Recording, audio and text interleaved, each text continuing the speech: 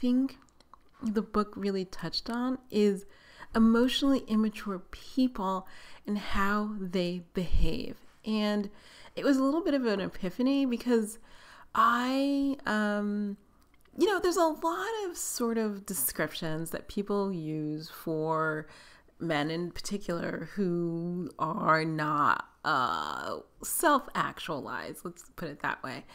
And, there's all the way from like the sort of women on Reddit who are like, don't date low value men, to he's commitment phobic, or, Melissa Ledger, he's a gumball guy, he's attention seeking.